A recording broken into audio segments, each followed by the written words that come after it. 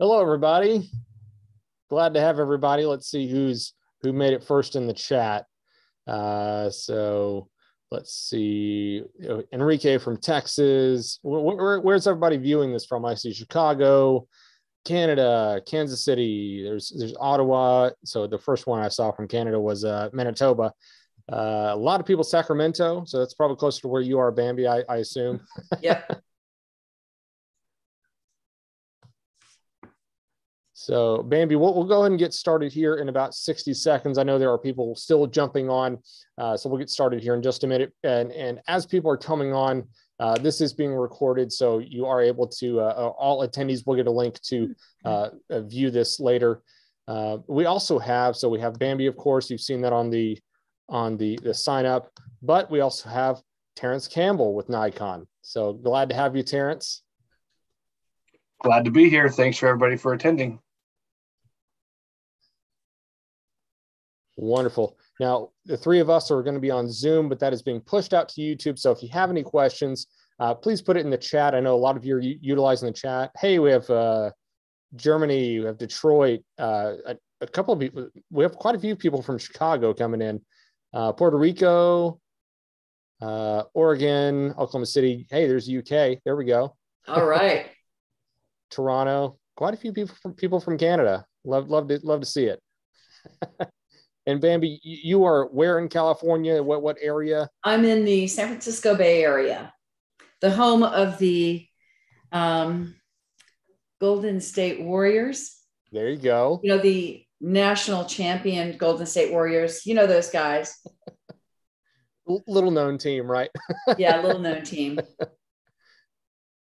So now, do you want me to share my screen? Just let me know when you want me to get started, and I will share my screen because I'm gonna do my. I just gave you co-host permission, so you should be able to share your screen. Okay. And I guess we'll go ahead and get started once we make sure that the screen is shared properly. Okay, hang on a second here. Sure. Bambi, did you have time to get with Deanne while she was there photographing the Golden State Warriors? No, I didn't. And I have to tell you, I was pretty bummed out because I didn't get to be with her. So, okay. Can you see my screen okay? Yes, coming in just fine. Looks great.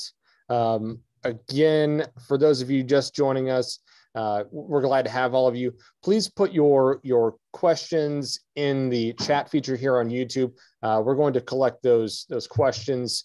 If there are some common questions being asked, we're going to ask those when Bambi has time. But we're also going to ask some questions at the end.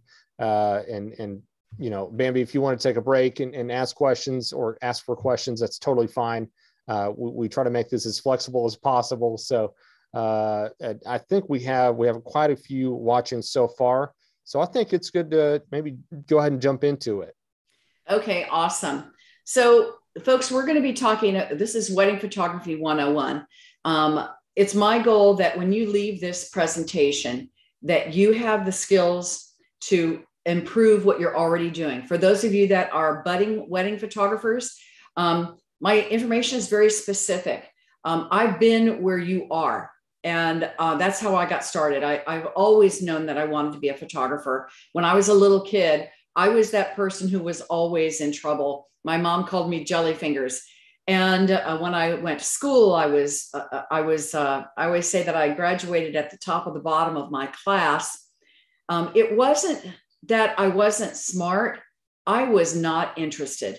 If they had shown me how math or, you know, algebra, things like that could have helped me as a photographer, because I've always known I wanted to do that, I would have been all over it. I would have really wanted to learn. But as it was, in those days, they didn't teach that way. You had to just learn for the sake of learning. I'm very grateful that I got to pursue my craft as a photographer. And for those of you that have heard my presentation before, please bear with me as I tell a few of those that are out there that have never heard me speak. I just want to tell you briefly my story. My husband and I are from Georgia, and we moved to California in 1981. The person that photographed our wedding, we got married in 1975. We had just had our 47th wedding anniversary. And the person that photographed our wedding ruined it. Now, I can't really say she ruined it because she was an amateur with a good camera. She had that great Nikon. And I thought, hey, then she's going to be able to take great pictures. Well, one thing I learned really early is that cameras don't take pictures, people do. And that was the impetus for me wanting to become a wedding photographer specifically.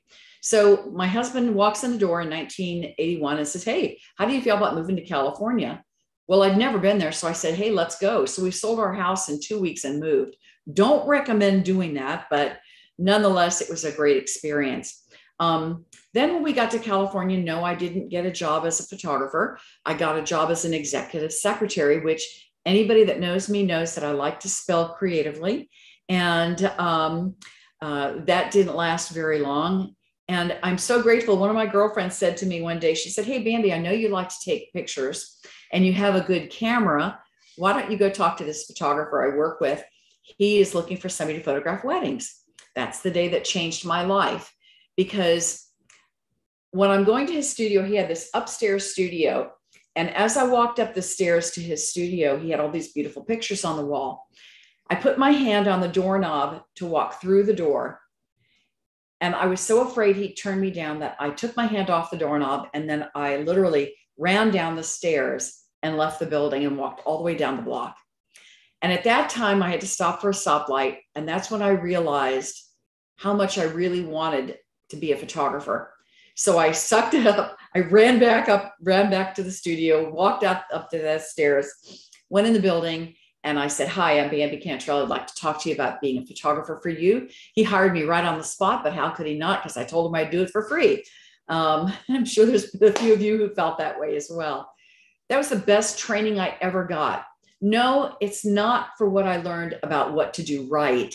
He taught me what to do wrong, and I learned on somebody else's dime. So I didn't, by the time I started my own company, I didn't make as many mistakes.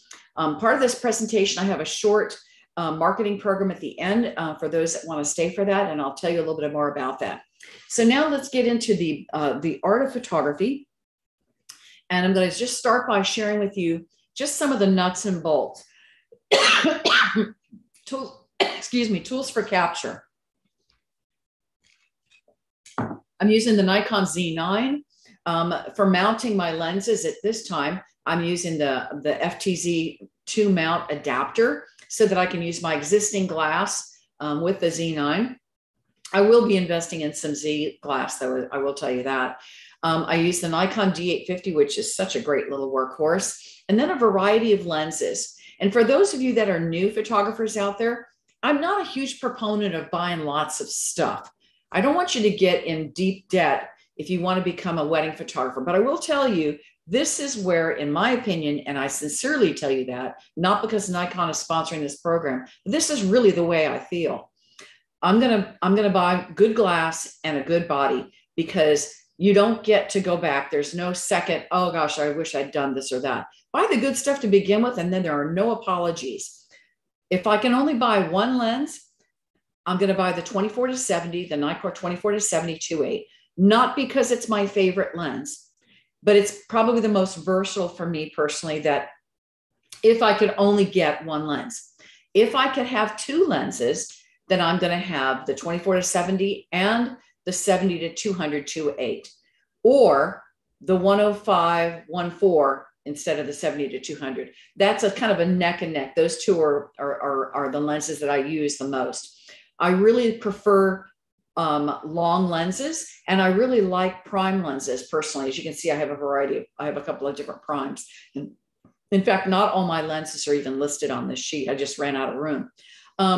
For lighting my subjects, I'm going to use the SB910 Nikon speed lights. And then for if I do studio work, or if I'm doing formal pictures, then I'll use my ProPhoto B10 strobes. And I like them because they're portable, they're very lightweight, they are a terrific, terrific tool. I'm using SanDisk cards, the Extreme Pro CF Express cards. They're super fast, and they are just absolutely awesome. After capture, I'm using Apple computers. I like the iMac personally. I've used them for absolutely years. I use Album Epica albums. They're out of Italy, fantastic album company. And in my opinion, their customer service is by far the best there is. They're just amazing. Exposure 7 software is just great software that I use for after capturing images. It's for, I can do color correcting and so forth with them. LaCie portable hard drives. I have a number of these guys right here, and I really like them because they're super indestructible, and I'm very clumsy. Westcott 5-in-1 reflectors. This is my very favorite reflector. It's 5 reflectors in one. It has a zipper you can take. It's got a black side, a white side, a translucent, and then has a silver side and a gold, I think. So, but it's just absolutely one of the best tools out there. Sun bounce reflectors I also use. This is a more rigid reflector. I like it. I put it on a light stand. I have a 6x4, and it's great. I move it around the studio because I like adding just a little touch of fill on the subject space. And then of course, Adobe Photoshop and then Adobe Lightroom are the tools that I'm using. Now, as we go through each of these segments, at the end of each little segment, I'll have a few minutes for questions. So in that particular genre, like for instance, we're going to talk about engagement sessions now. If you have questions about engagement sessions, this will be the time to maybe ask your questions about that, okay? So let's talk about an engagement session. An engagement session is included with all of my coverages. It's my way of getting to know the client. It's real important for me to know what makes them tick. Who are they? So that I'm not trying to get them to do things that are uncomfortable to them.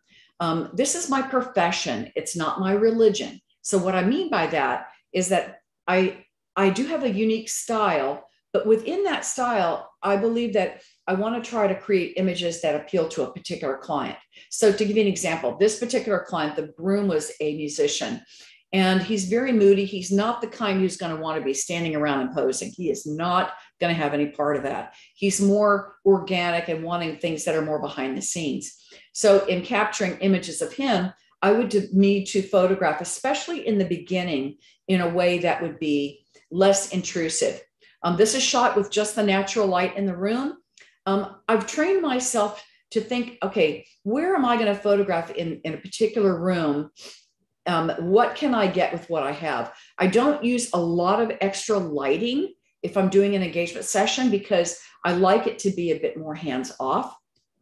So as you can see, the sunlight's coming through that room. I took a light meter reading off his face. One of the things I like about the Nikon equipment is that the meter in the camera is very, very accurate. And I also like the fact that I can photograph in relatively, what am I saying relatively, in very low light situations very easily. It's super, super comfortable. Now, in this particular case, I've added a bit of a filtration over the image in post-production. And the reason I do that is sometimes because the photograph has a certain mood to it already, I want to enhance that mood. So this has a bit of a crackle filter over the image, and I did that in post-production. Then there are those that are a bit more chic. And so this is an engagement couple that I did in Florida. And I loved the way that just kind of the chase was laying there. And this was a great way. I had never met this couple. They hired me on the spot, and I never met them before I did their engagement session. So I didn't really know who they were. So I moved them around areas in their backyard to kind of become comfortable with them. And so I always start my sessions with something that's a bit more intimate, like in this case, like them cuddling together or communicating together so that I'm able to start seeing how they interact with one another. If the client comes to me and they're wearing, torn jeans or things that are very casual, that tells me kind of the style of person that they are. I'll tell you what, clothing says so much about a person. It tells us there's subliminal messages that it gives us as to who that person is. And I think that's really, really important. And so this tells me a lot about who they are. They're probably more playful. They brought their dog. And so I of course, wanted to incorporate their dog in some pictures. One of the things that's included in my session is a clothing consultation. So in this session, this is a session I did in Palm Springs. we were photographing in this old Adobe. And so I knew the color scheme. I went out and did a site check ahead of time. And I think that's a really good thing that we can do, is to do a site check, because then we can kind of see how we can create harmonious images of that particular couple in that environment. So I saw the doors were blue, and then they had these water jars that were blue. So when the bride showed me her wardrobe, I thought, oh, that'll be kind of fun. Let me incorporate that in this particular environment. And I was able to do so and have some harmonious images. The placement of the subject is really important in this scene. Placing her between the two cactuses, it draws your eye right to the subject, and it really frames that subject. Afterwards, we went over to this other area. This is the same building, just a different environment. I try to do a few images in one spot, and then I turn to look at another angle to see a different perspective. And that gives me a lot of variety within a scene. Why? Because it's my goal that they're going to buy an album of this. I don't want to just take some happy snapshots of their face. In my head, I'm laying out an album, spreads in an album. And I do albums for almost all of my clients. Wedding, for sure. I include weddings for my wedding albums for my clients when I do a wedding. And then this can be an add-on purchase. So it's important for me to give them lots of choices. Real quickly, I'm just going to tell you about the posing on this. You'll notice that the groom has that front leg and the knee bent slightly, and then he's leaning into the bride with his chest. That's really important. Whenever, we're going to talk more about this later, but whenever you have somebody lean forward slightly, not a lot, but just slightly with the chest, straightens up the back, and it makes them look more interested and more engaged. In her case, you'll notice that her knee is also bent, and then she's pressing her tummy slightly towards the groom. And what that does is it kind of pulls the shoulders back a little bit and creates a bit of intimacy. Higher camera angles can also be a really great way to create images. Higher camera angles do a couple of things. They remove, you can remove distracting things from up above. You can also make a subject look more slender. If they're a plus size person, you can, if they want to look more slender, you can make them appear more slender by raising a camera angle. I'll talk to you more about this when we get to the segment on posing for mature people as well. My age, I'm telling you right now, you better be on a ladder. So every picture that I've ever had taken of myself pretty much is on a ladder. So if that tells you anything. Okay, so we're going to stop here for just 30 seconds. So if anyone has any questions, what we're going so far. So let's take a look.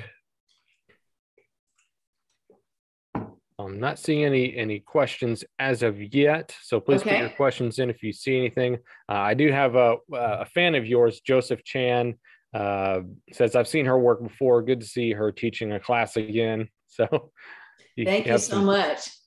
Absolutely. Well, awesome. Okay. Well, then let's get busy then. We're going to talk about preparing for preparation shots. On the wedding day, I'm always early. I usually arrive on property wherever the bride is going to dress about 3 hours beforehand. Now, I know that sounds like a lot, but here's why. Because I want to be prepared for the unexpected. I find that quite often that the bridesmaids are just kind of putzing around and not doing, and just having, doing girl time and not really like getting dressed or anything. And so one of the things that I'm able to do by coming on property early is to kind of, get things moving on so that they kind of keep on their schedule a little bit. So I might walk up to the bridesmaids and say, hey girls, you may want to start thinking about getting ready, because that way when the bride's getting into her gown, you can be in your beautiful dresses. Wouldn't that be nice? I know you'd love to look really great, your best. Is that okay? And I'll shake my head in the affirmative. And they always like, oh yeah, that's right. We should probably think about getting ready. So, but preparation is not just that kind of thing. Preparation, especially for the shots of the bride getting ready and the groom getting ready, go beyond that. It goes to lens selection.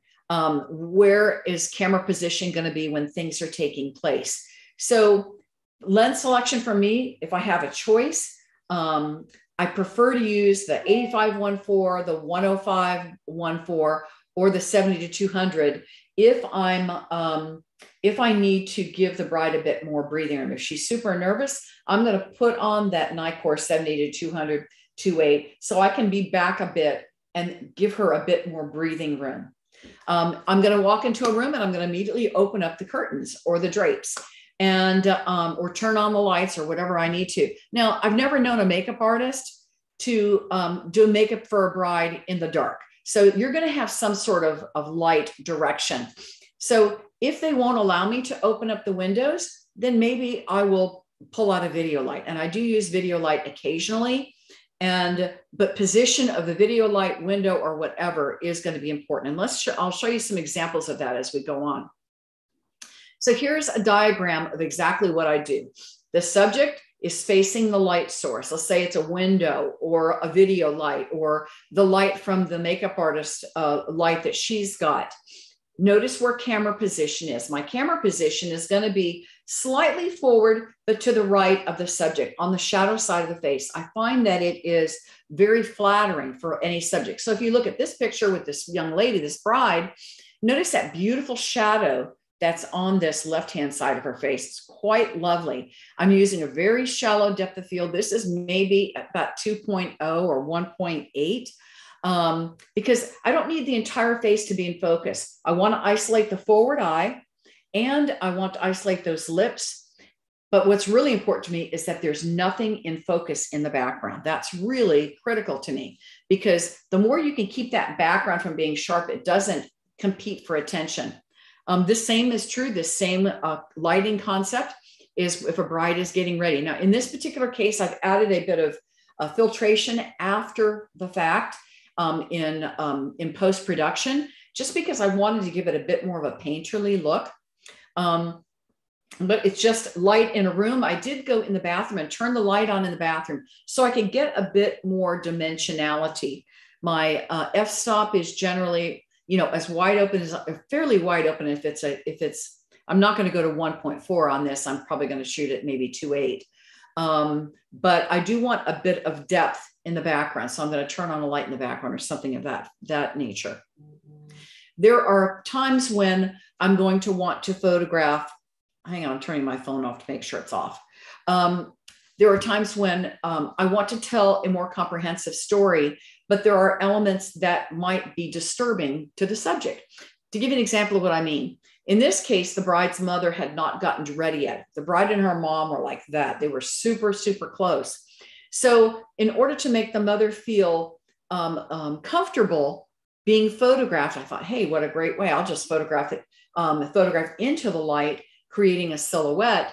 And that way you don't really see what the mother has on, but we know who it is and you can see her profile. So it was a really great way to kill two birds with one stone.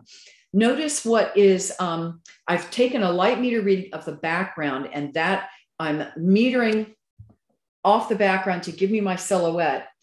But I've also gone in post-production and just slightly lightened up this side of her face, just so that you can see her ear. You'll notice that there's a little highlight.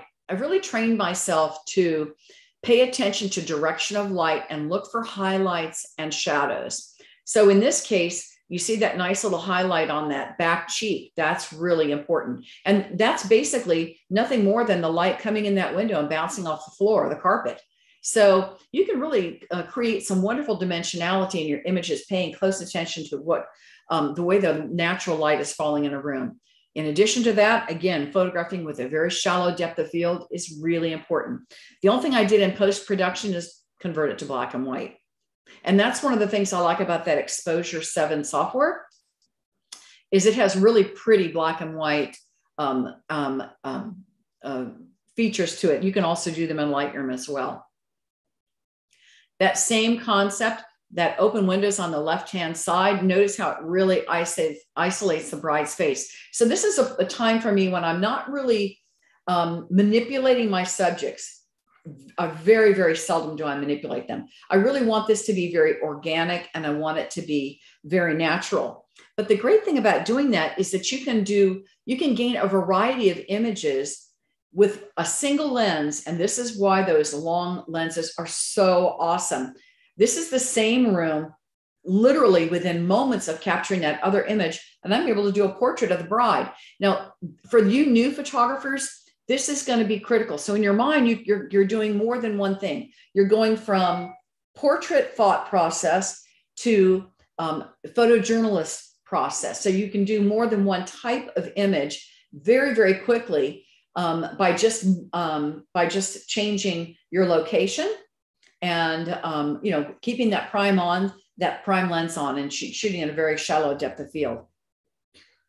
The other thing I like in doing or capturing when I'm doing prep shots is things that are happening naturally. So for instance, this bride, I knew she was going to go in to see her younger sister. So I very much pay attention to my surroundings. And if there was a piece of advice I'm going to give you folks that are newer, really listen to what's going on. So because I came early to the home when the bride was getting ready, I saw that hallway. I knew the sister that was her room down at the end of that hallway. I thought, boy, this would be a really cool environment to photograph in. So when the bride went down that hall, I went, oh yeah, I'm prepared. And this was shot with the 70 to 200, the Nikon 70 to 200 millimeter lens. And I keep myself back from the subject and keep my focus on her as she's walking through the doorway. I use back button focusing, and I really like that. I find that it's super accurate. And that way I focus with my thumb and then I press the shutter with my finger. As I'm walking through a house when a bride is going to start getting ready, I will start thinking about little vignettes for creating little stories. So when I walked in this bride's home, she had this amazing stained glass window. So I thought the first thing that before she even got dressed, I thought, she had this really cool little bathroom. So I said, hey, let's just take 30 seconds and go out in the living room. I want to do a picture of you in your living room. And so this photograph, I shot this with just the light coming through the window metered on her face. And then I used a single reflector on the silver side to just give me those little bit of highlight on her back. So I get a little bit of a highlight and shadow and highlights on her back. And that was very, very helpful in giving my subject and giving the image a bit more dimensionality. When I'm photographing brides and grooms getting ready, my associate photographer, Michael, does the groom. He photographs the groom while I work with the bride. And I will tell you, that is one of the most important things to have a second shooter. I really like it. I'm not too precious with my photography that it's all about me.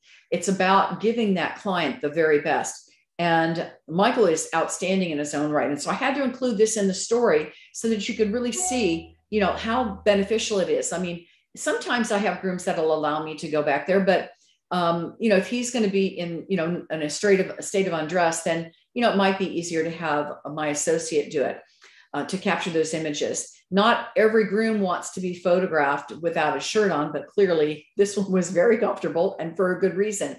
Now, this image was shot just with natural light from the light fixture up above in the bathroom. These images are generally going to be shot and then converted to black and white, because I know that we're going to get that orange kind of cast.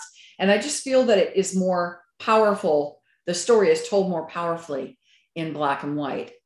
So again, same room, just very, very simple long lenses, or the 85 millimeter 1.4 lens from Nikon is just phenomenal for this kind of thing.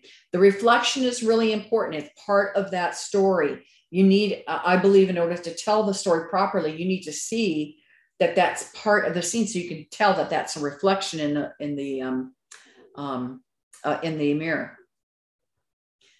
Showing some of the details that take place on a wedding day for the groom as well as the bride. You can see, notice again, this goes back to the way things are lit. An open doorway in this particular case, just an open door to the outside. Notice how that light skims across his body. And because we're photographing pretty much on the shadow side of the body, you can see the texture of his tie. You can see the cufflinks. You can see, kind of the texture of the shirt, which to me is just really gives it a bit more interest. I will, as you can see, this is the very same concept, just photographing the bride. This is one of my images of my bride getting ready. your eye naturally goes to the lightest thing in the picture. So I want to make sure that that's why camera position is so important in relation to the light source. If I photograph from the same direction as the light source, that white of her top is going to become way overpowering, and that's all you're going to see. I tell you what, there's so much beauty that happens when a couple is getting ready. I love expressions. So this really goes back to using those longer lenses when couples or when the bride is getting dressed. I just absolutely love the beauty that takes place in a room with somebody. Notice the soft light that's on the bride on the left-hand picture, that really pretty soft light. Just again, these are both just shot with natural light. And there was a window on each side from behind and also on the left-hand side. If whenever I'm creating an album design, this is actually a page layout from one of my books from her wedding.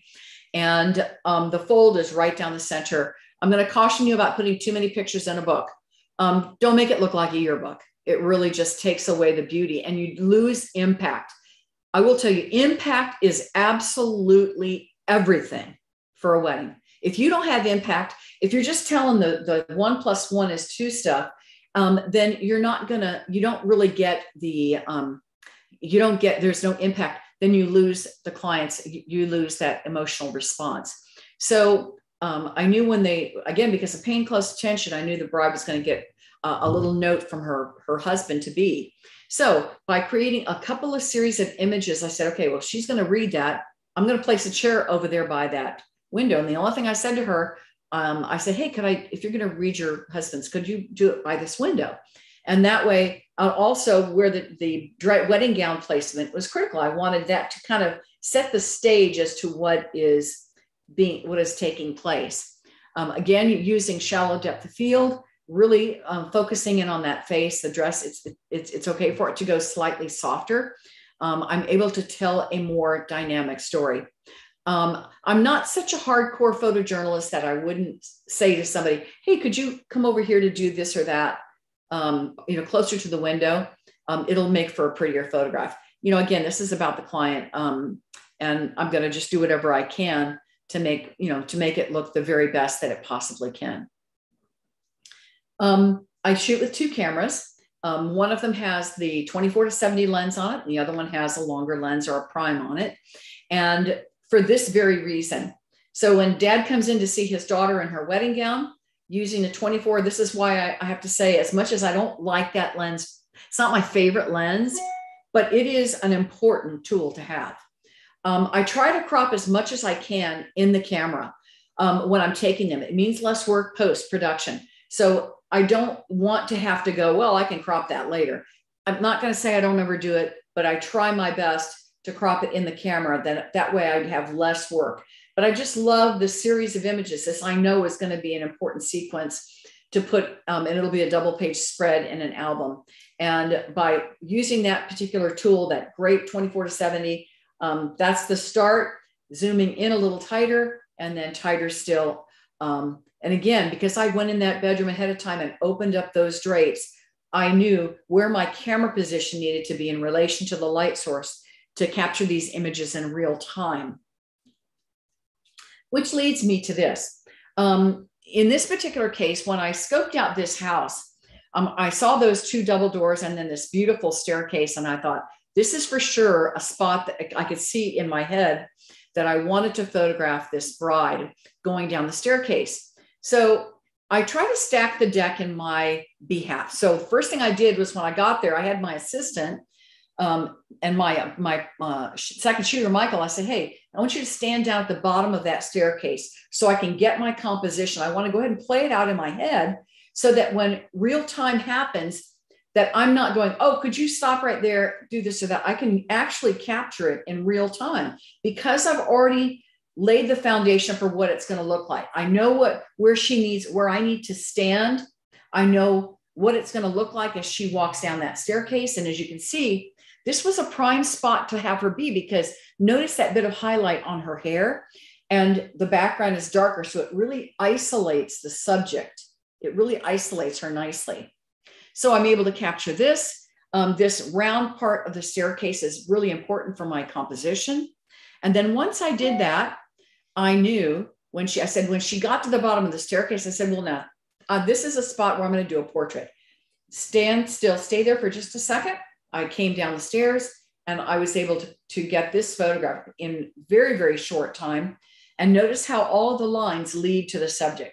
The staircase points down to the subject. The light fixtures point to the subject. The subject is in that right third of the picture. And because I already had it laid out in my head ahead of time, I knew that there was going to be this nice little highlight on the banister of the railing of the staircase. So it kind of separates the staircase and then gives us those highlights and shadows and highlights. It gives us some dimensionality.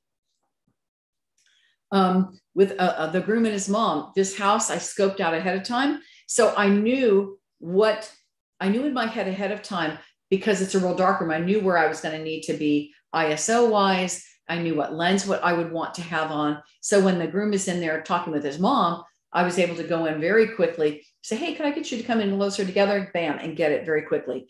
Because it's been my experience, and again, this goes to those new photographers out there. It's been my experience that the thing that separates the amateur from the pro is the ability to do a beautiful job quickly and concisely. There is nothing more excruciating than having you take forever to get a shot. It may be the best hero shot you've ever taken in your life, but if the client did not enjoy the experience, they are never, ever going to recommend you to their friends, and they're going to hate their pictures because all they're going to remember is this was just excruciating and they took forever. So learn to take your time, learn to go ahead of time and isolate your subject and get what you need to get. And you know what? You don't have to have a camera in your hand to do that. This is the way that I do it. And this is the way that I trained myself very early in my career. Without a camera in my hand, I thought to myself, okay, I'm sitting in a restaurant. If I had to photograph right here and now, where's my chosen location? How could I get what I needed to get if I'm going to do a portrait? So I could start laying out in my head scenarios in just different kinds of environments. And that way, when a natural situation occurs, like with the bride getting ready, I'm like, oh, okay, I've already laid it out in my head where I need to be in relation to the light, and I'm able to in real time capture those. Rather than try to do too much, my recommendation to you is learn one fundamental, learn one thing, and then really work at perfecting that, and then move on to the next fundamental. I find that it's been my experience that if you try to learn everything, the history of the universe, part 1 and 2, that you aren't good at anything, and that it really is very overwhelming. So, and these concepts, by the way, aren't just for weddings.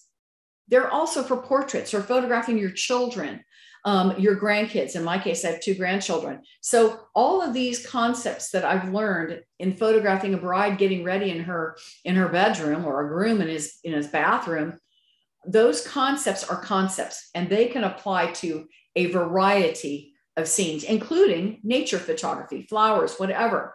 So now that we've come to posing, does anyone have any questions before we move on? Okay. All right, I'm sure you'll have tons of questions at the end. Okay, so posing fundamentals.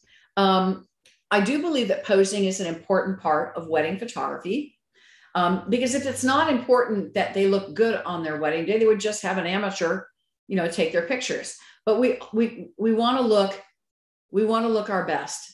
And that's one of the things that separates a professional from an amateur, is the ability to take a given situation and make the best of that situation. So let's talk about posing fundamentals. I've never known a single woman who wanted to look fatter and flatter than she is. Never known a single one. We always want to look, younger, thinner, prettier, more curvaceous, whatever. So here are some tips. Bend the joints. If there's a joint, you bend it. Higher camera angles are very flattering for mature subjects. Have the subject slightly lean forward to appear more engaged. relax and engage with your subject. Have them engage with one another. I find that that's such an important tool for getting real smiles versus those fake smiles that people put on for people that they don't know. Separate the feet, bend one knee for a more relaxed look. So just going back to this one element, having the subject slightly lean forward to appear more engaged. Notice what happens if I just sit back like this. What is my body language? What is my body language telling you? Notice what happens if I do one thing. Do you see how I immediately became more engaged? I looked more friendly. I looked more interested in you. So that one concept is really important. But I also recommend that you have the subject lean forward with the chest, because people have a tendency to go roll their shoulders forward like this. Now, in some cases, like this little girl, it's fine because she's a little skinny girl and you know, she can do pretty much anything. But for those of us that have a little bit more meat on our bones, having us roll our shoulders forward is not very flattering. So if you have the subject lean with their chest forward slightly, it straightens up the back, straightens up the shoulders, and is a more flattering angle on that subject. So that really does make a difference, and it makes just about anyone look well. One of the things, by the way, I will caution you, you'll notice I'm using, when I say to lean forward, I use the back of my hand. So if I were a man, for a female, I would not use the front part of my hand and say, hey, lean towards my hand with your chest. That sounds really creepy. But notice what happens if I say, just lean towards my hand with your chest. See how that automatically looks less scary and it does not look invasive. So those are really just a few tips for you. So let's put that into practice. So how can we use those tips? So first of all, notice with this young woman, we're taking that element that we learned earlier about using the light coming from a window, photographing from the shadow side of the face. What does that do to her chest?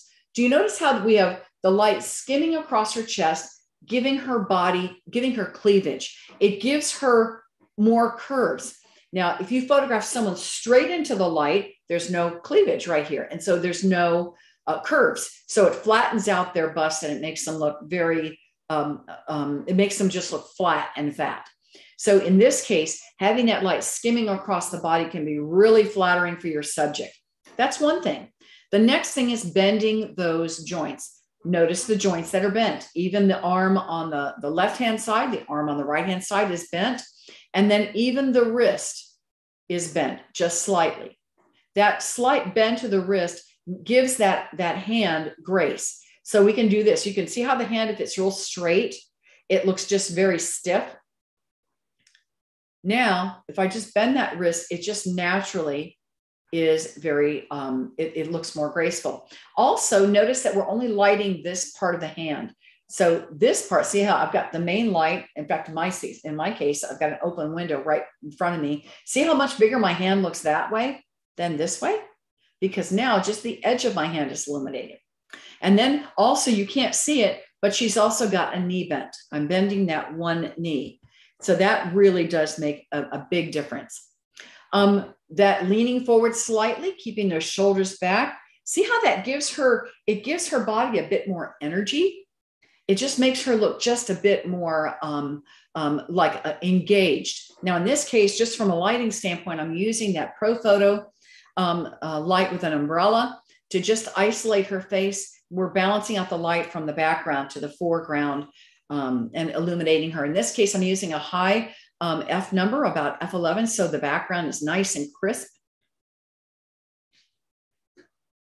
And then there are times when, for instance, with this groom, you'll notice that he's got his head bent. In this case, I've got his shoulders back and his head just kind of slightly bent down. I shot this in real time. I saw the statue and I thought, ooh, that'd be a really cool spot to place him in, to photograph him just with an open door.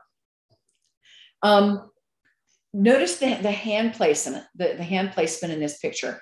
Just again, using just shallow depth of field. Again, this was shot with just a 70 to 200 2.8 lens. It really just allows me to just blur out the background and get that beautiful light on her face. In this case, I'm using a reflector, but the white side of the reflector so that it's just real soft light.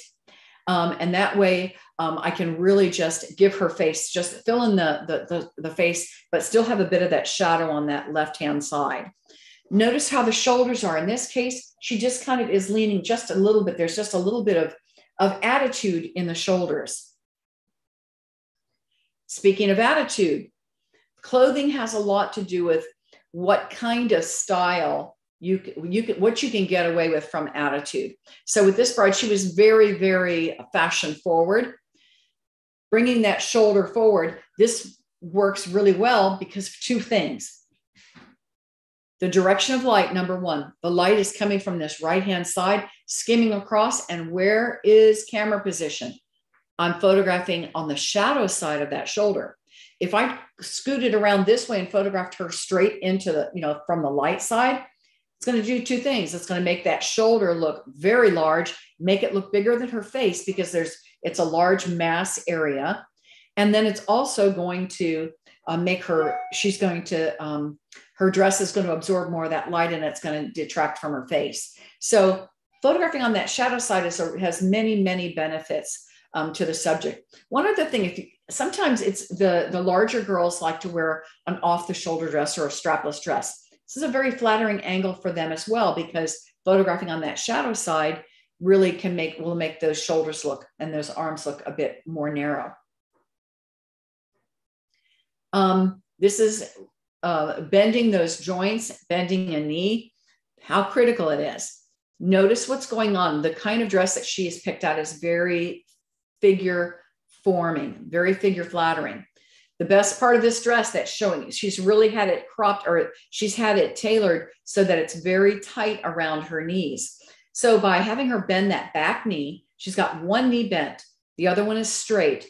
It puts the tension on the butt muscles, and then it really makes that one butt cheek kind of just pop out. So it really is a great way to show the curves of your subject.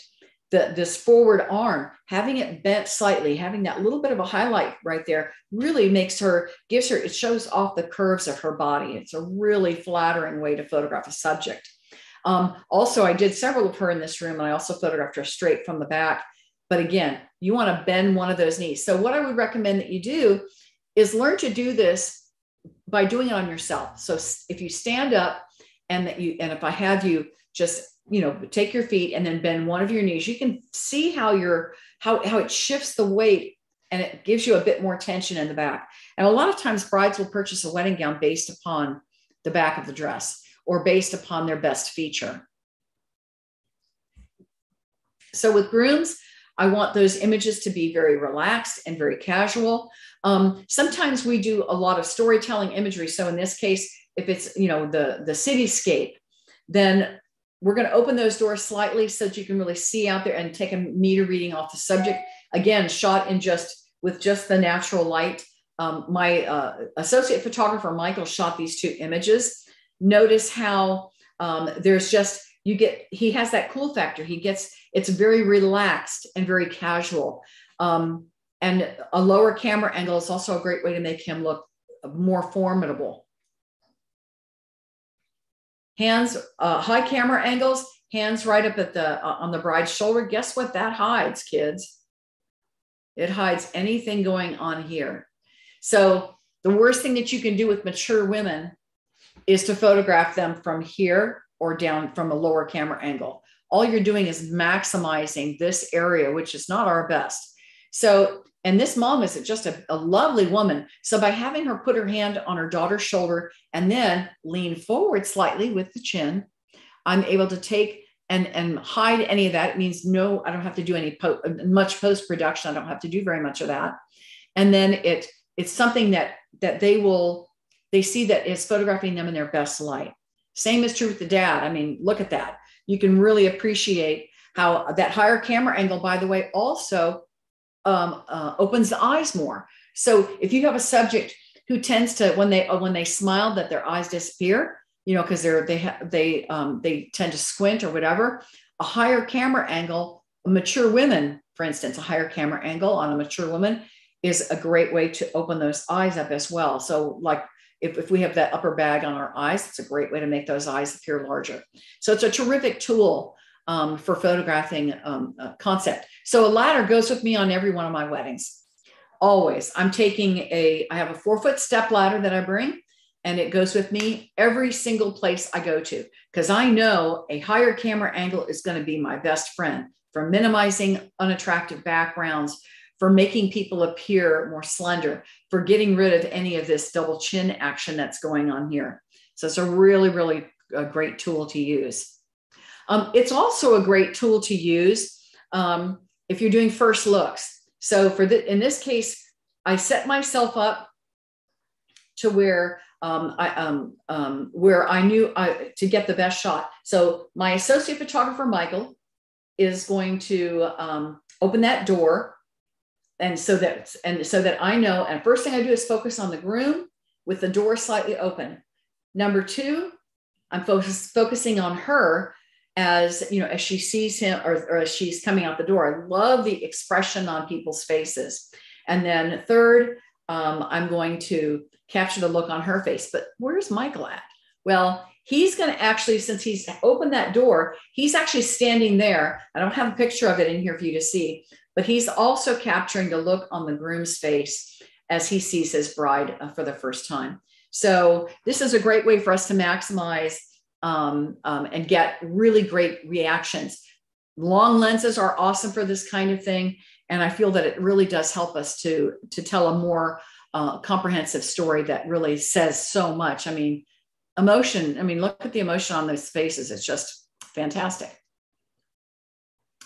Longer lenses sometimes aren't your best friend for this kind of a scene. Sometimes you need to photograph in a way so that you can, and so the wider angle lenses might be your best friend for this kind of scene. It was a super duper 100-degree wedding, very, very hot, probably the hottest day on record in Pasadena. So I'm looking for locations that I can capture imagery without putting my subject through a lot of misery being in the hot heat. So it was a more comfortable location to photograph them in, bringing them inside in this case. Here's one more thing that you can do that I think can really be a very helpful tool is if your clients are agreeable, and for you new photographers, this may be something to consider. See if they're open to seeing one another before the wedding and doing their romantic pictures on another day. I'm not ashamed to do that. I don't do it very often because a lot of my clients are traditional, but there are times when I have a client that will be willing to do that. And I will tell you, this was one of those weddings. Why? Because the week that I was shooting this wedding, it was extremely hot. They were having 105-degree temperatures in Pasadena. So we chose to do the pictures of just the bride and groom 2 days prior to the wedding.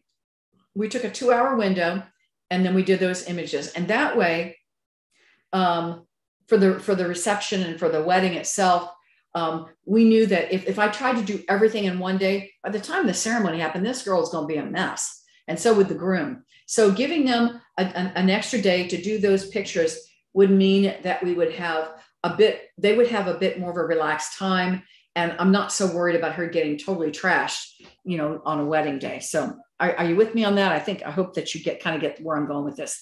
So I think that we have to really try to think smartly, and especially sometimes when you have these really horribly hot days, and especially in Pasadena, not only was it 100 degrees, but it was also very, very humid. Lower camera angles are also great for getting pictures of the groom and the groomsmen. Long lenses, you can really just have them. This is a great way to have them enjoy themselves, get them engaged in the experience, and then you start getting them to where they are enjoying having their picture taken. Okay, to strobe or not to strobe. There are times when I do use studio strobes. I use Pro Photo strobes when I need them. And I'm going to show you some examples of when I might. Okay. For instance, if it's a church wedding or if it's a wedding that's indoors after dark, my setup is going to be this. 2 Pro Photo strobes with umbrellas are going to be behind the camera, about here. My goal is to flat light the subjects. I want everybody to be, their faces to be illuminated. And you can tell this is flat lighting. I mean, there's not any shadows on their faces. It's pretty much flatly lit. And it's a little bit, it's higher than the camera level, which is why you get that little bit of shadow under the chin, which is really great. That's when I'm going to use it. I'm going to slow down my shutter speed a little bit. So I might photograph at a 30th of a second or a 15th of a second. I can handhold quite easily. I can handhold the camera at a 1/4 of a second. I don't hardly ever use a tripod. But also, and this is the same lighting setup, and it's also set up a bit higher as well. As you can see that there's a little bit of shadow underneath their chin. And this is a great way to just give me that really pretty lighting. Now, why did I do it here? This is that wedding where it was 150 degrees outside. So we did their formal pictures indoors. Also, I want you to notice what they're wearing. This family is a bit more formally bent. They're a bit more of a traditional family. So I'm not going to do all kinds of crazy, funky posing on somebody like that because it's just not their style. So I try to really interpret who I'm working with. Notice how I'm using furniture to be able to give me my my groupings of people. So here's how it goes. I'm looking for triangular shapes. Notice there's a triangle between the 3 guys on the left. There's a triangle between the groom and the gentleman down below. And then there's another triangle between the 3 on the right. So the good thing about using this dual lighting setup is that you can crank out these formal images really, really fast. It takes me about, I'd say 30 minutes to do an entire group of images, and that's bridal party, the whole thing, bride and groom with the bridesmaids, groomsmen, and so forth. What I do is I whittle the large groups down to the small groups. So I start with the big groups, and then I will have people step out of the photograph. So if I'm doing for instance, if I'm doing this kind of a shot, then this is the bride and her brothers and her bridesmaids, or her 3 sisters. I may say, hey guys, step out of the photograph. And then I'll have the other bridesmaids step in. So we don't have to move those 3 girls. So it means, or the bride for that matter. So you want to start thinking smartly. Who do I need to move? Because the more you move the bride, the more time consuming it is. She's got that big poofy dress. So in this case, with this bride and the bridal party, all I would need to do is to say to the groomsmen, hey guys, and the groom, step out of the photograph, and the little ring bearer. Then all I need to do with the girls is move them in slightly closer, and we're ready to rock and roll. I don't have to move the bride. Then I can set her. Then I can say, hey, ladies, you're free to go. Step out of the picture. Bride's free to go. Then work with just the groom and his groomsmen. Because again, the less that I have to move the bride, the better off I am. There are times though when outside you have to just do things a little bit differently. This was an outdoor wedding or an outdoor scenario they wanted all their pictures taken outside. Notice how they're leaning a bit towards the camera. This is a great way to take that photograph and make it less formal. Why did we choose to do things a little bit less formal? Well, look at the bridesmaids. They're not all wearing the same dress. What does that tell you? That tells me that the bride is not all that formal, that it's not important to her that everybody be absolutely perfectly posed. So having something that's a bit more playful worked for the particular subject that I was working with. Well, there are some times when you just have crazy things happen. So this bride wanted her bridal pictures done on the beach. I don't know if you can tell it or not, but we're talking 50-mile-an-hour gale force winds. So in order to make this work, what I did is I just said, let's just get playful. What tells me by looking at the subjects and that the bride, that I could do something a bit more playful? Well, look at the dresses that the girls are wearing. They're wearing these really fun, playful dresses. So this is a good example of making the best from a bad situation. I mean, it was just howling force winds. You can really see how windy it is by looking at the ground. So I try to interpret each event, and this is just done with just the natural light that's out there. And I have to say the background was amazing. So now it's all in the details. So I do believe that it's important. A good rounded wedding is going to show the details, that people spend lots and lots of money on their decor and so forth. So I try to find an interesting way to tell a story. Well, how about the fact that the bride is in the other room getting her makeup done? I took the bridal gown and I hung it on the chandelier. in this dark room. And that way I could create a picture that had more, that was more than just the bride getting ready. You know, it was a way to interpret the scene a bit more, using just the 70 to 200 millimeter 2.8 lens backed up to capture that. Right after that, I chose to photograph all the bouquets, and all the bouquets came. So I thought, well, let's use this same scene. And the dog walks in the room. I thought, great, I get a chance to document their very important family pet. Shot with the same lens. So very, very quickly, I can get images like this in just no time at all. And again, you can see where that dog walked into the room, that window highlights him and separates him from the background. Details of the cake. This is when you're going to really want that good glass. You're going to want that 105, 14 millimeter lens, because look at that beautiful detail, that soft light, really, really pretty. And now in this case, this was a tented wedding. So the natural environment worked really well with this. But also slowing down your shutter speed if you have all kinds of really cool decor. On this wedding, they had this funky room with all of these really funky bright lights. This is where using a camera that is very effective in low light situations can be your best friend. So I could literally walk into this room and increase my ISO so I could capture this in real time. Using that, the Nikon Z9 camera is just a phenomenal tool for being able to capture an image like this. Obviously, I'm going to go and capture a lot of the decor of the room. These are going to be a composite on a page, so the client gets to remember all those wonderful things. And I want you to pay attention to the drapery in this room. That's going to be important in the next few minutes. You're going to see how I used that drapery. So again, just capturing a lot of the decor of the room. Let's talk a minute for light is light. In other words, using alternative light sources or using light in a different way. There's so many things that you can do to capture a more interesting photograph when you're using an existing light source. For instance, a bright sunny day. In this case, with this bride, I love this house that she was having her wedding at was very vibrant, this bright red building. I just saw how the shadows on this wall were playing with this cactus plant. I thought, wow, that'd be really a cool spot. So I just basically placed her right there. Notice how her body is turned a bit away from the light source. The light is really, up very high. It's a very bright sunny day. Took a light meter reading off of her face and captured it in real time. It's not necessarily a perfect image, but I think it's actually more interesting because of the way those bright lights and that highlights and the shadows are playing with that subject. How about nighttime? Using videographer's light.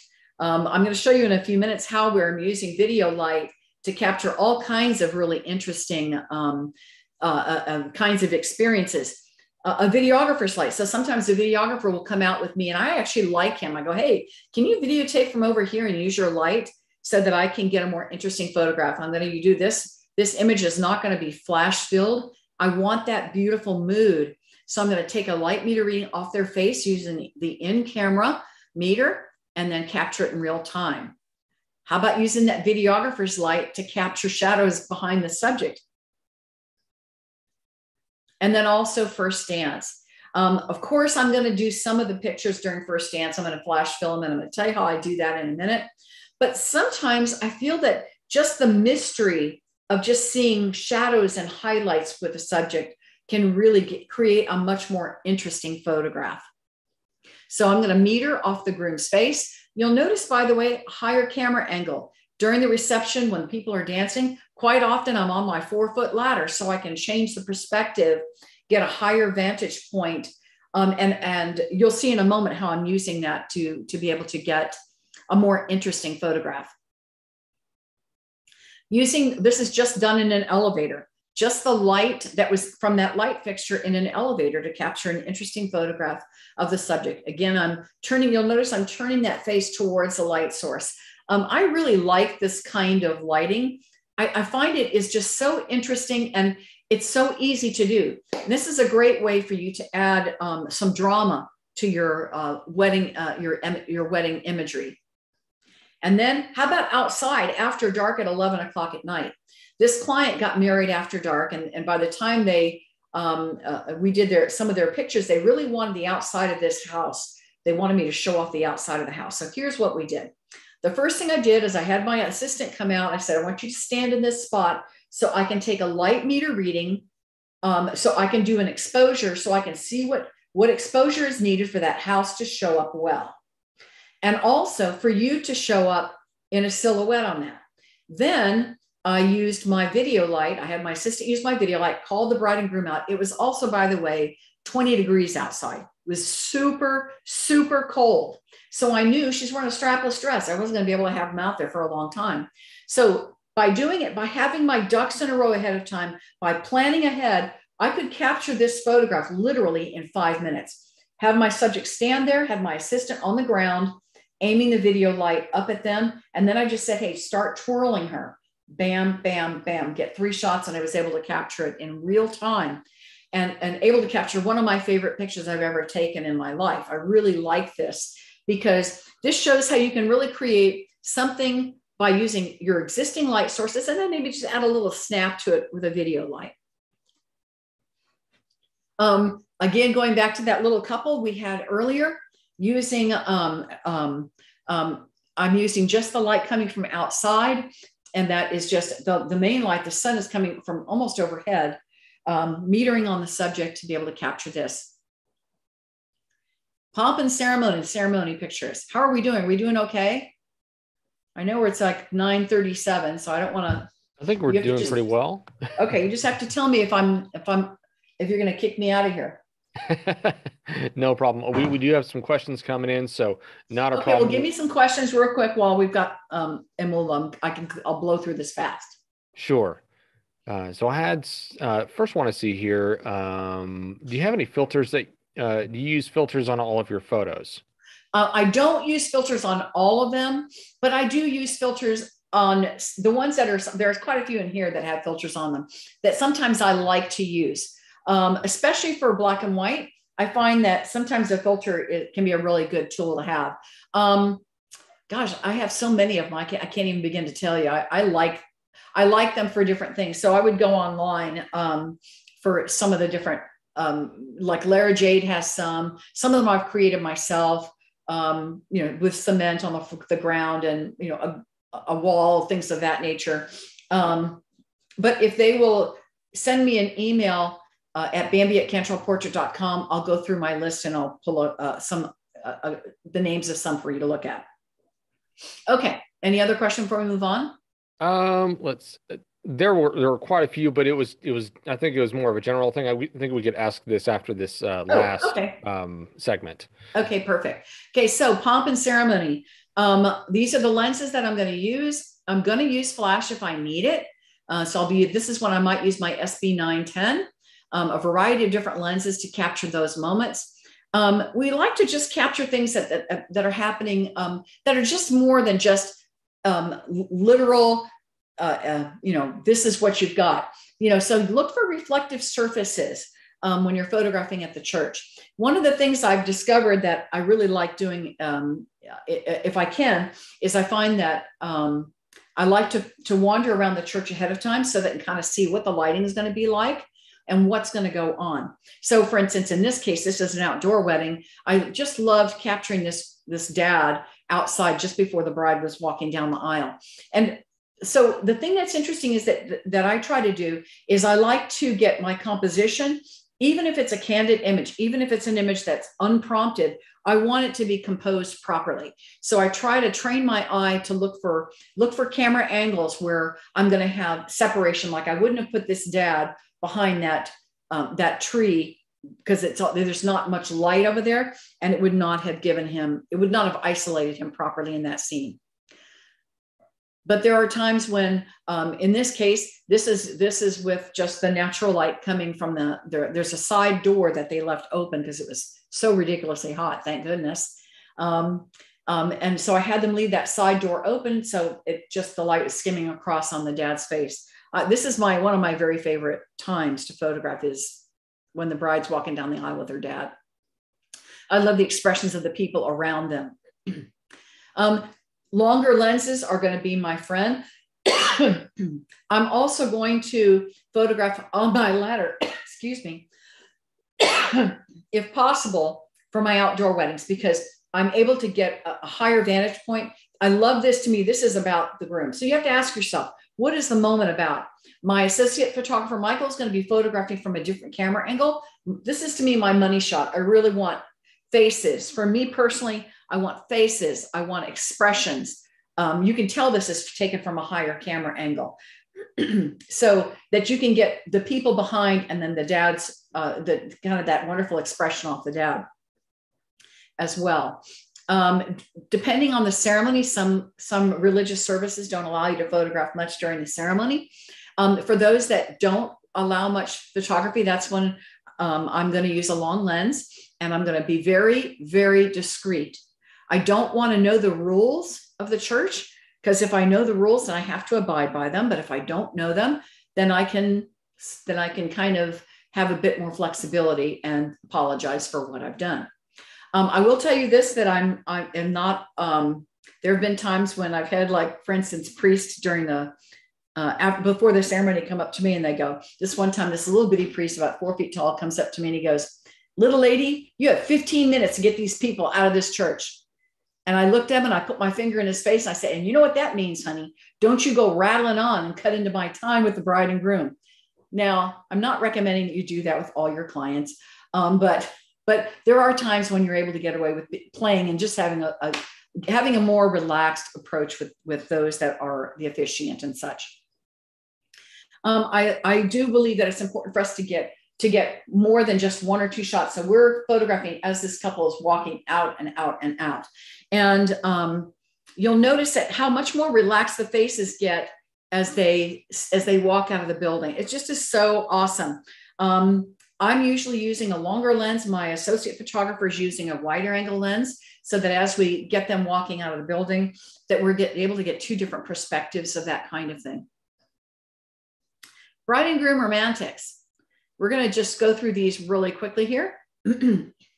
For my bride and groom romantics, I like to take them away from the scene. And here's how I do it. Sometime, usually during the wedding reception, there's a bit of downtime. Maybe it's after people have had their meal.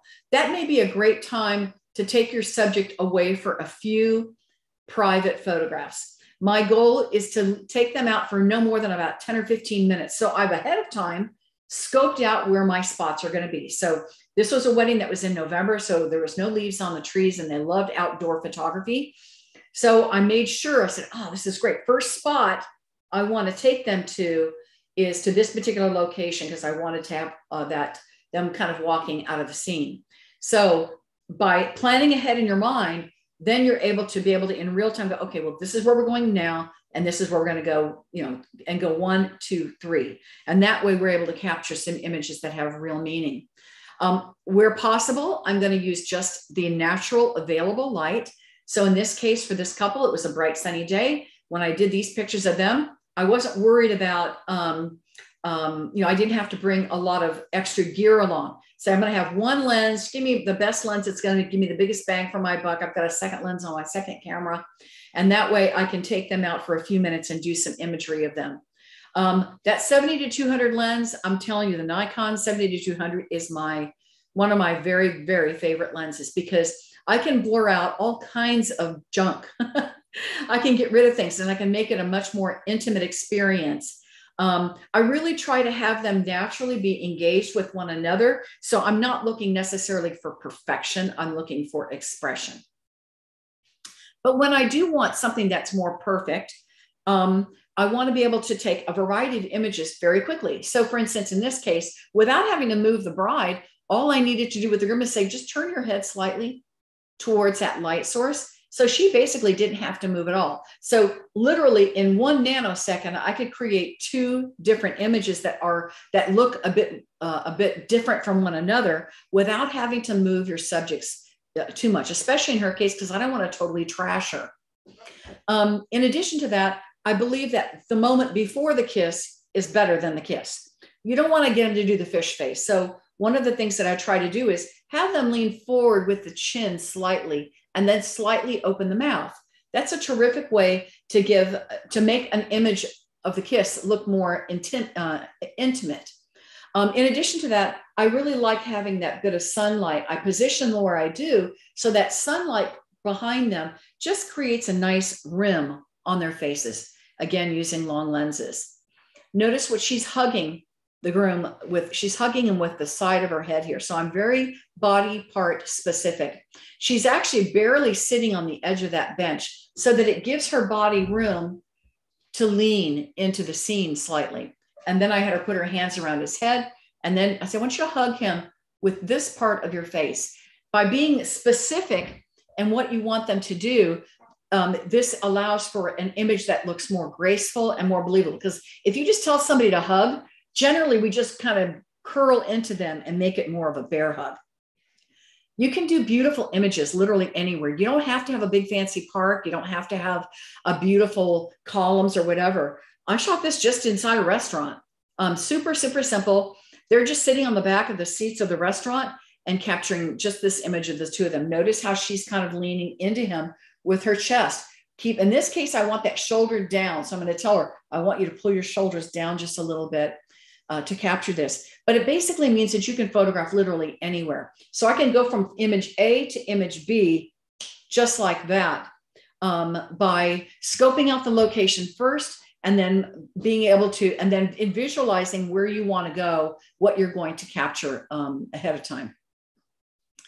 If you have a location like this one and it's 50 miles an hour and the wind is blowing like crazy, well, then you'd better get them doing something more animated like here. And I'm actually up on a bluff to capture this image.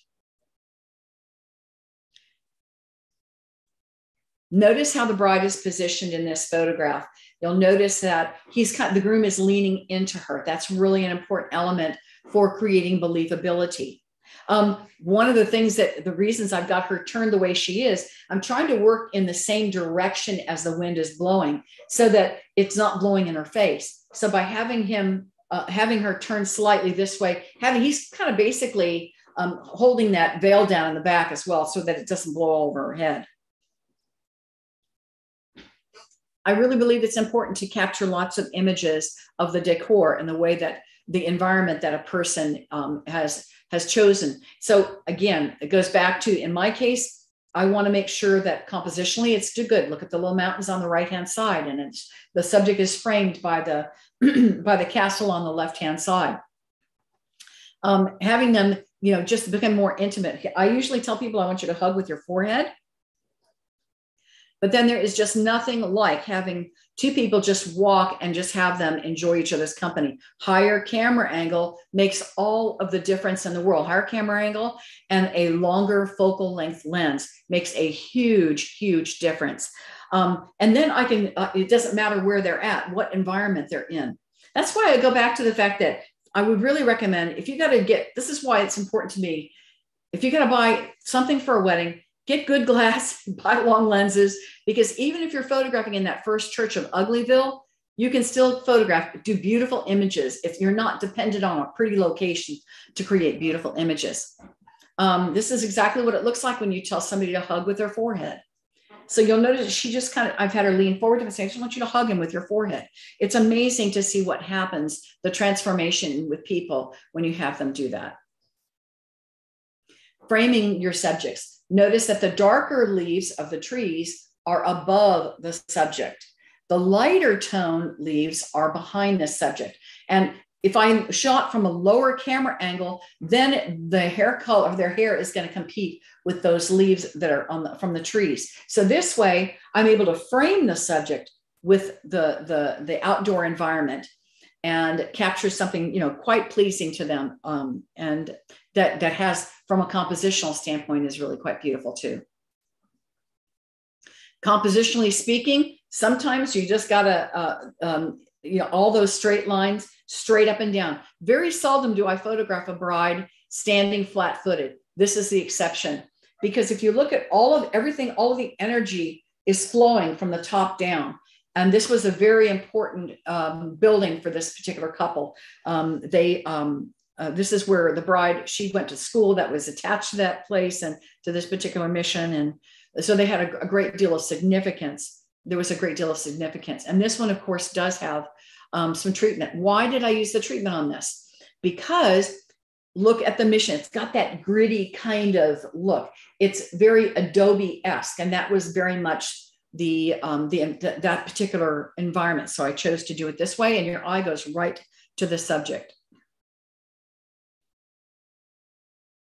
You can see with these two images specifically how that higher camera angle really, really makes a huge difference. Having them play, notice how her shoulder is leaned into the groom a bit.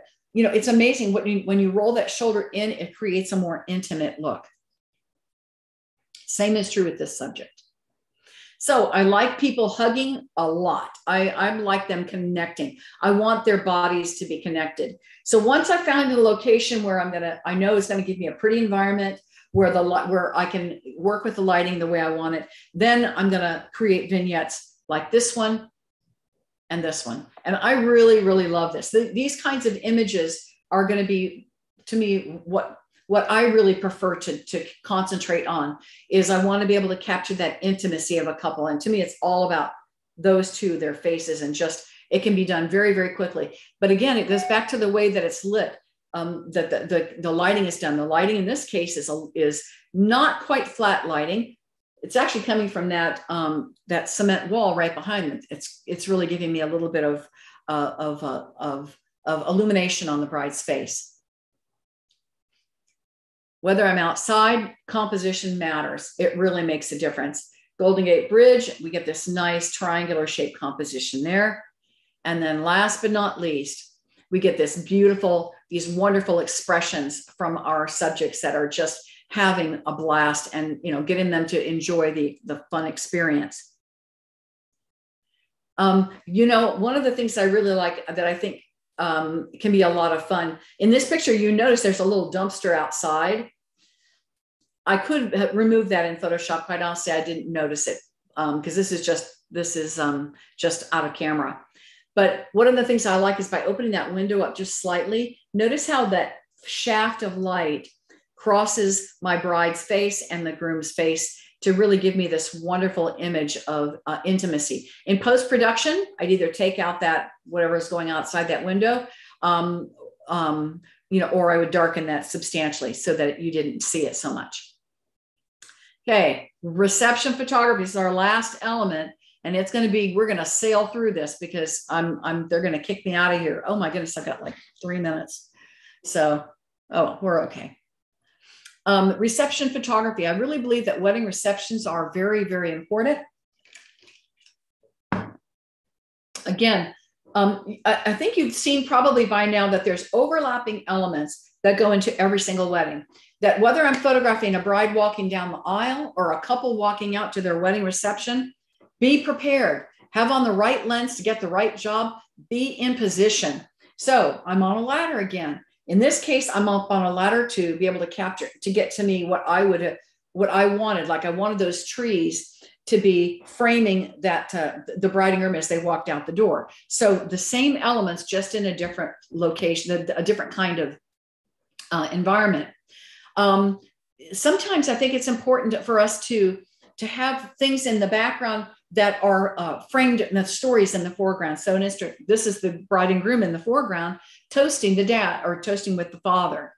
And we did this in several different ways. And I think I've got something else to show you. So I can go that way, come around, photograph the bride's sister.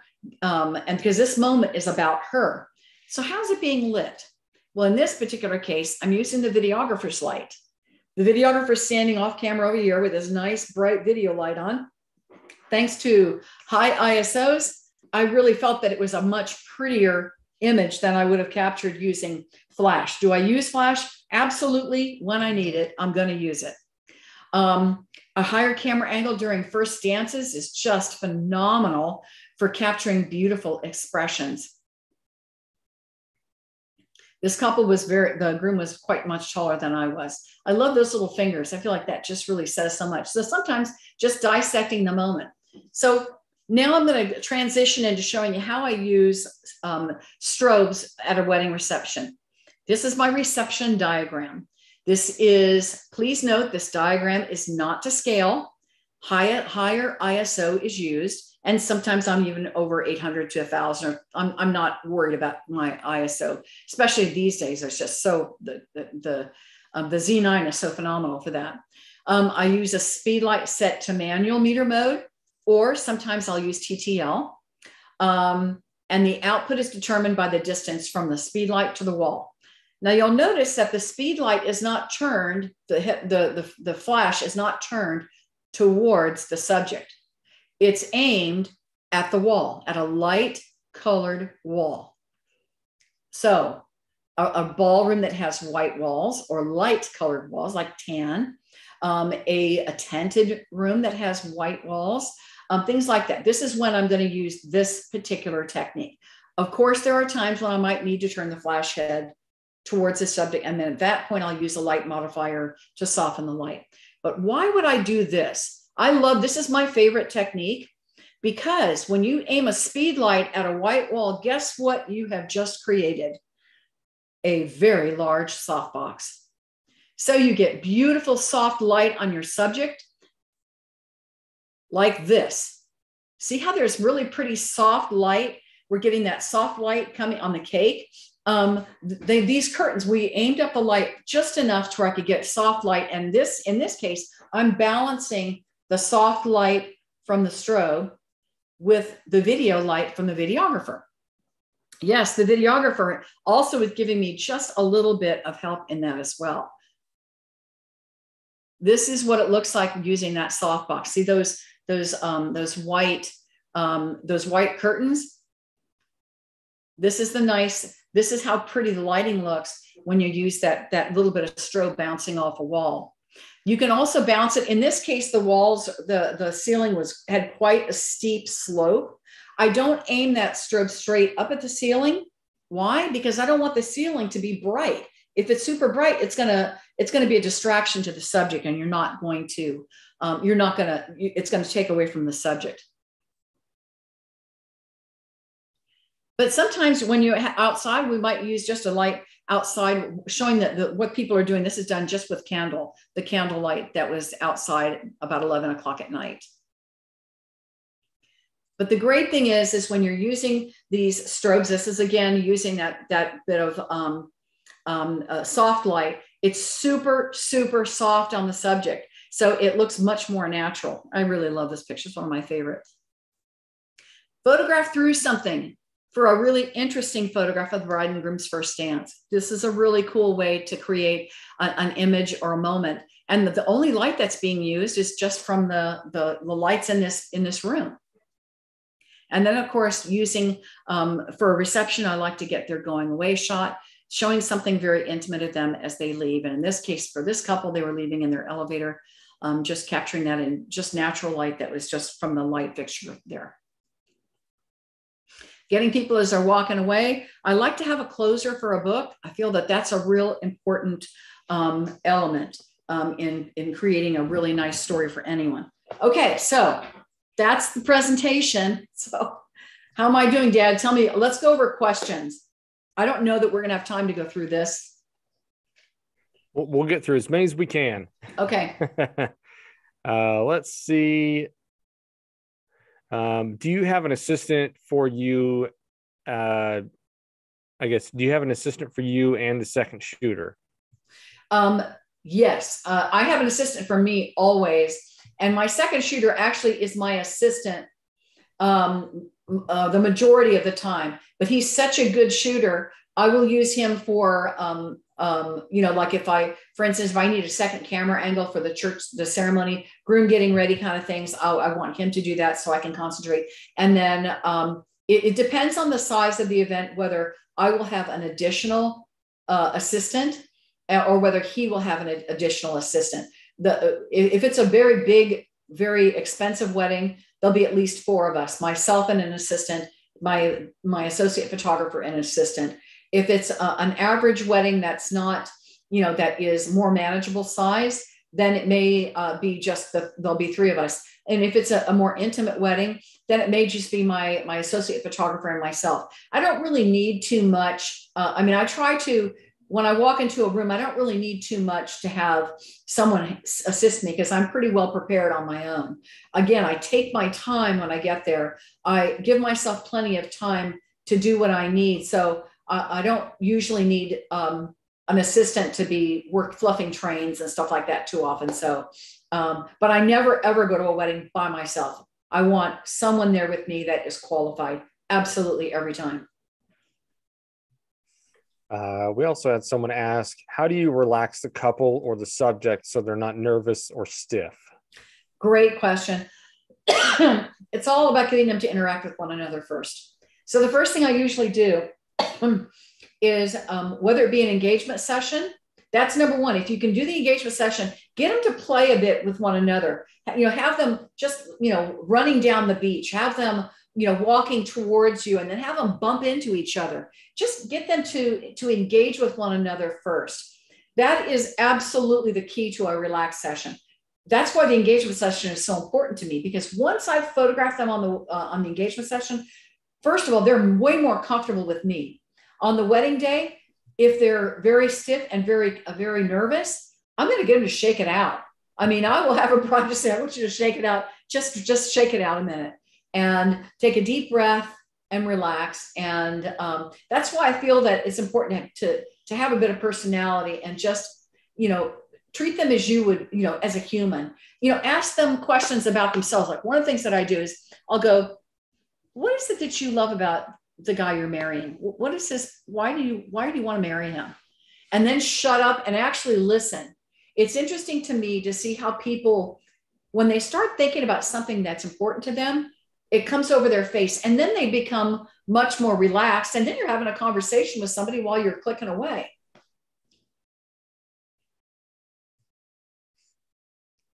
Let's see.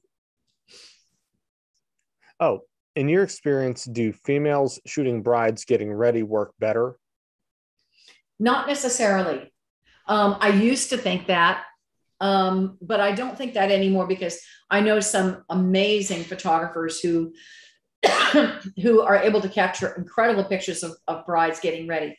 Here's the trick. Here's what you have to do. First of all, that camera is up at your eye. When you have a camera up at your eye, you become invisible. So I know the male photographers who become successful at photographing brides getting ready, first of all, they just act nonchalant. I mean, you've seen more on a beach than you've seen that girl getting ready quite often. Communication is really important. So I find that men who have pictures in their wedding portfolio, beautiful pictures of brides, very tastefully done of them getting ready, that aren't showing, everything. They paint the picture of what they do, and the bride is much more comfortable with having them maybe be in that room. If she's not comfortable, then that's one reason you'd want to hire a female photographer to work with you. So, but I do know many successful male photographers that do it all the time, but they have their camera at their eye and they're shooting and they shut up. They're not going to be in there, drawing attention to themselves. I also had someone ask, or someone said, I noticed you shoot mostly landscape. Is this preferential? Actually, I have to tell you, I don't shoot mostly landscape, but I'm trying to. I want to shoot more landscape because I find that you fill up the frame. To me, it's more impactful in an album. If a landscape imagery is much more impactful to me than verticals. Verticals kind of break things up a little bit. So I'm actually working towards shooting more landscape than more vertical. Also, are you shooting some of the pictures in black and white, or is that a post-processing decision? No. For me, it's always post. And the reason it is that I like to change my mind, and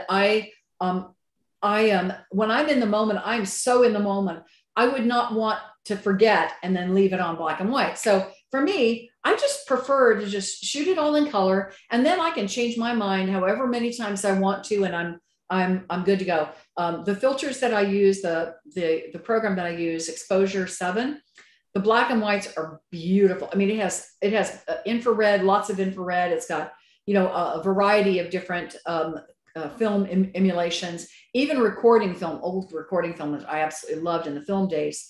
So there's really, to me, no need for me personally to just shoot it all in black and white to begin with.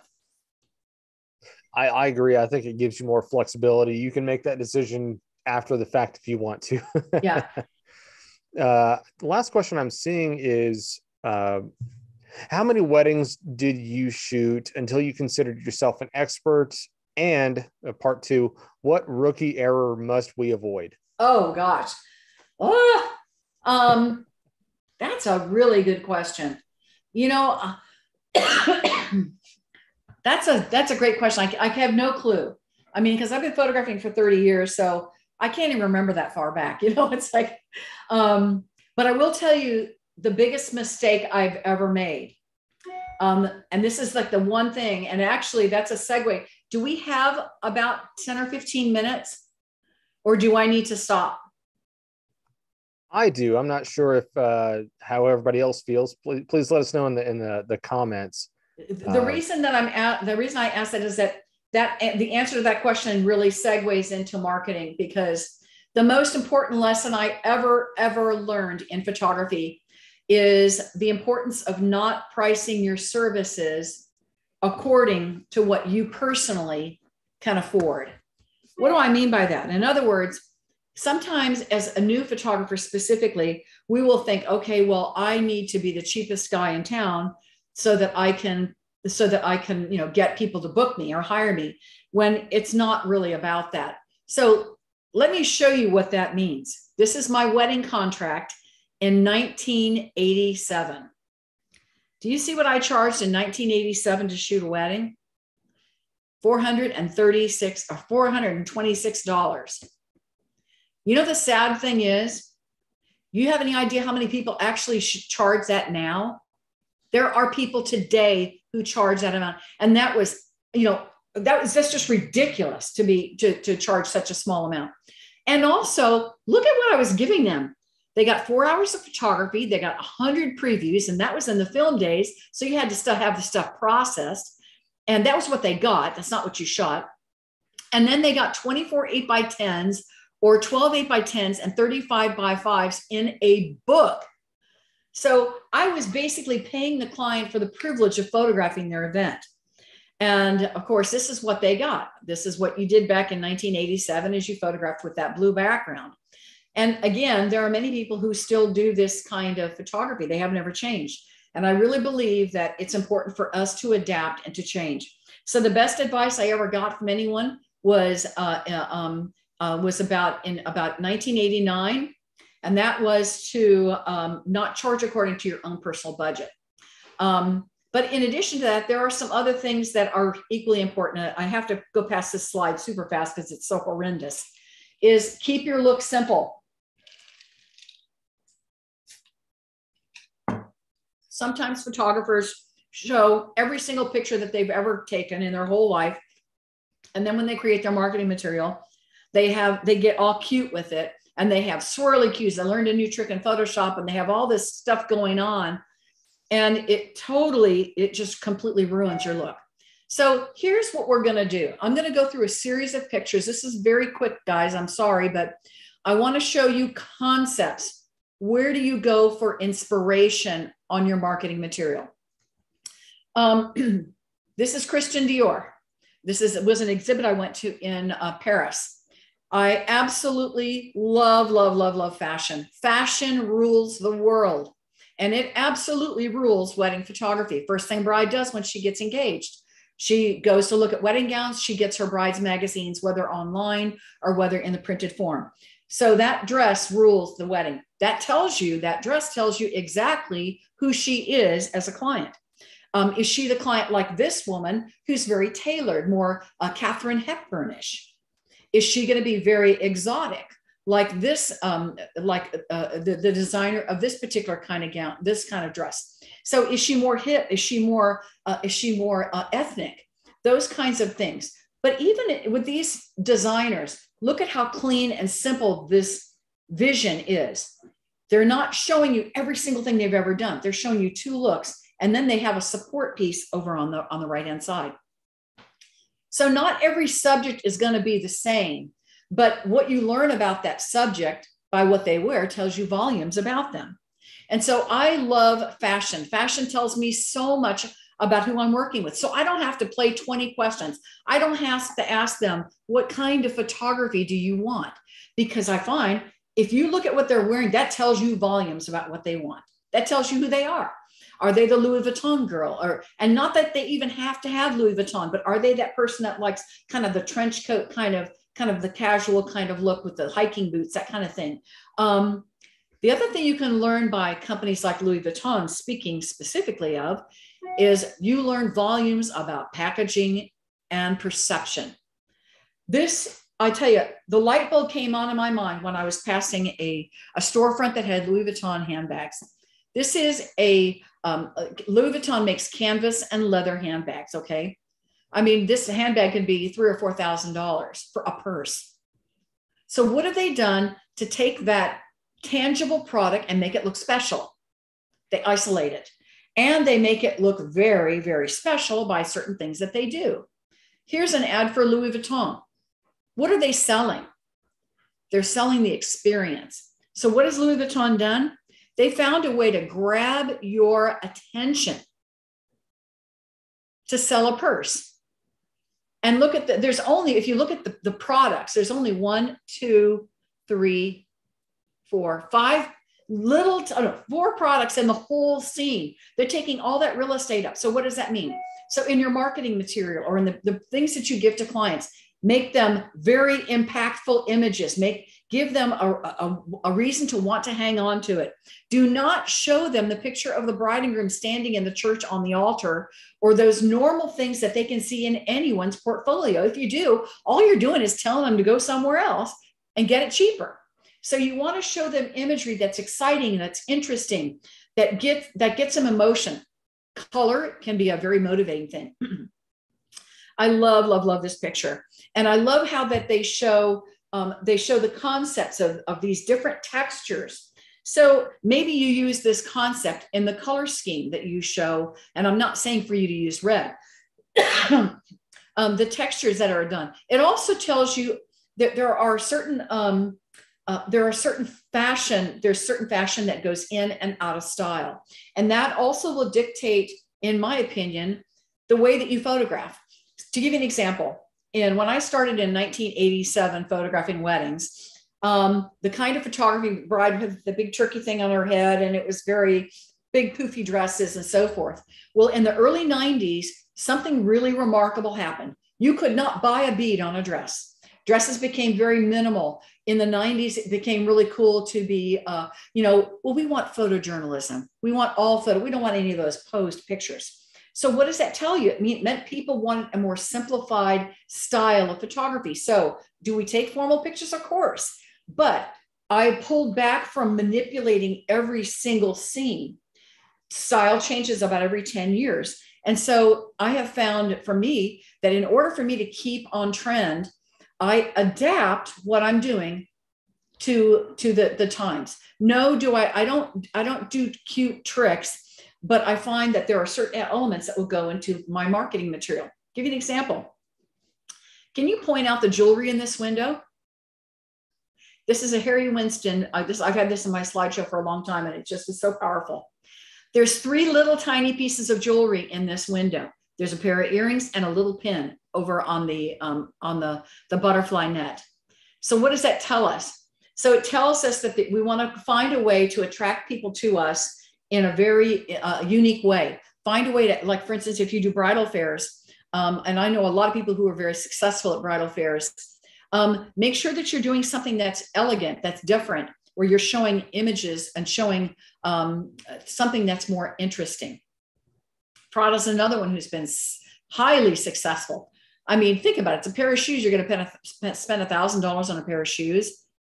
And yet, what have they done to make those shoes look really special? So I hope you're kind of getting the point of this. This one cracks me up. This is Tiffany's. Where's the jewelry? It's one little tiny piece hanging off that background. But they have a color scheme. Tiffany's is known for their color scheme. Does your company have a color scheme? If you're a new photographer, do you have a color scheme? Make sure if you're a new photographer, you're not using colors that that are masculine, because your clients are women.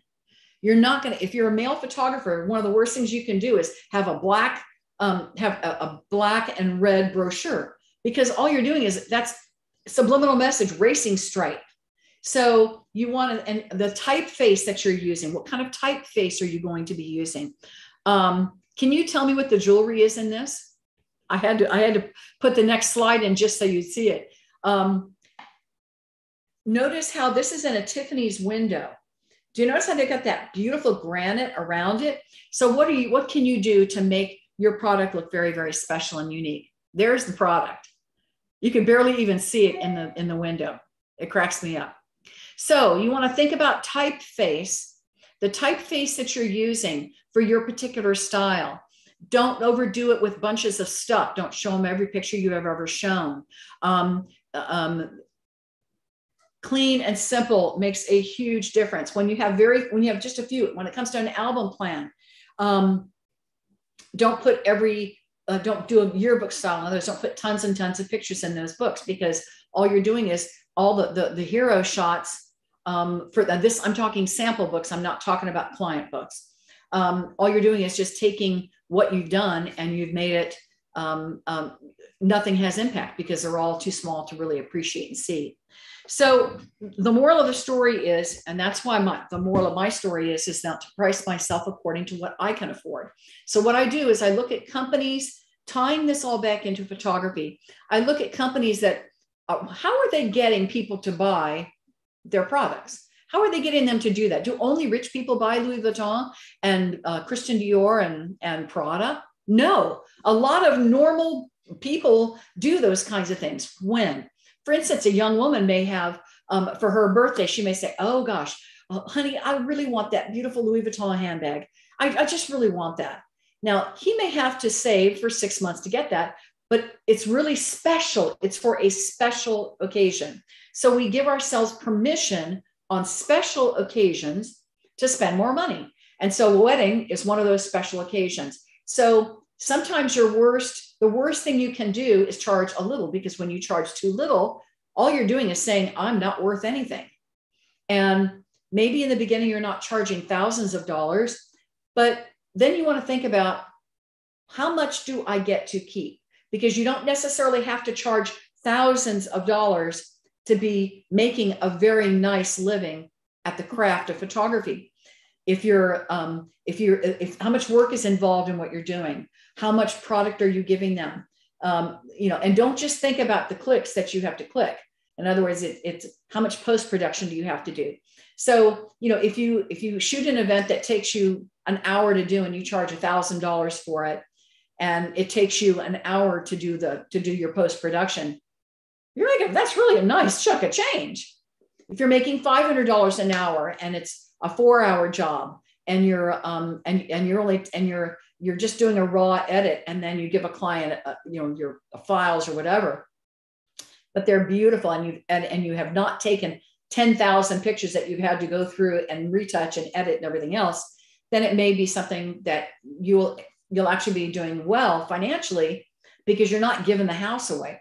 The worst thing photographers can do is in my opinion, is copy other photographers' pricing, because all you're doing is going to starve to death for sure. Because most photographers are lazy and they just want to copy somebody else instead of sitting down and calculating what it costs to do the job and to do it the way you want to do it. In my case, I want to provide an album. I want my clients to have this beautiful, tangible product.